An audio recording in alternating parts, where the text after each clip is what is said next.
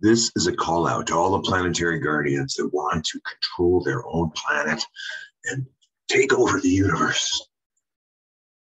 Well, it's a game. It's a game called Game of Planets that has been developed by planetary guardian Nova, who is chief of IT at the New Paradigm Toolkit and Very Secret Plan. And we'd like to get as many planetary guardians as we can into this game. It starts tonight. And so you, if you get this video from Captain Sweep, are having a special invitation. I would love you to be in this game. I played it for months. You can play it in the background. You build resources, you build your empire, and then you have to have diplomacy or war with other people.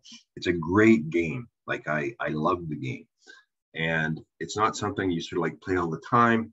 You have to wait for things. So you sort of do your work, do a little bit of the game, and then get back to your work. So it's a lot of fun. And this is the fourth iteration, and it's small. It's just probably going to be under 100 people.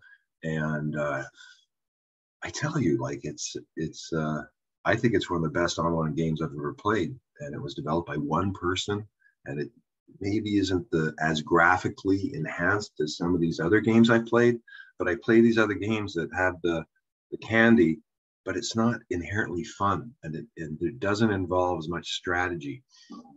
That definitely in this game, your research build and what you do with what your planets, it's something. It develops a mindset of how to think at the planetary level.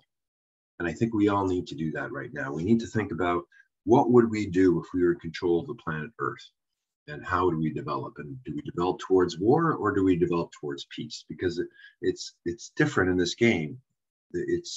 You have the choice. You have the choice of which way you want to go. And in the last game, a lot of people, they like peace. There was only one person, a couple, who wanted war, and then all the people had to sort of band up together against these guys because they were ravaging everybody. So maybe it's something to learn about what's happening right now, huh?